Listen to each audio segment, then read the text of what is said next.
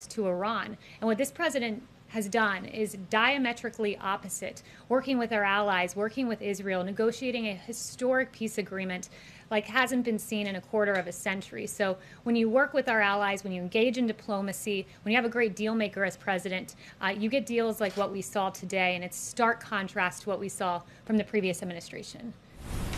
Yes.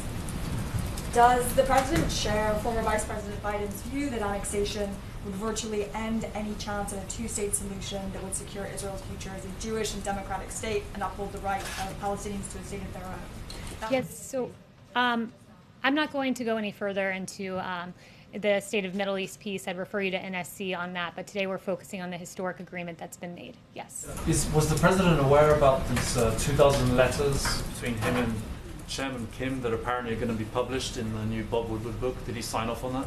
I haven't even looked into that or spoken to him about that. We're focused today on providing relief to the American people and the historic deal. Mario.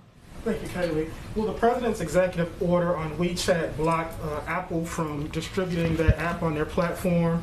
And if so, what does the administration say about concerns that it could be kneecapping an American company and diminishing its competitiveness? So the only remarks I have for you today on TikTok and WeChat are this. The president, he signed those two executive orders exercising his authority under the International Emergency Economic Powers Act to address the threats posed by TikTok and WeChat. The administration is committed to protecting the American people from all cyber threats, and these apps collect significant amounts of private data on users, and such information can be accessed and used by the PRC. And TikTok has a documented history of censoring free speech to conform to CCP propaganda, and we take the data of Americans very seriously. One other thing I wanted to clear up is that Speaker Pelosi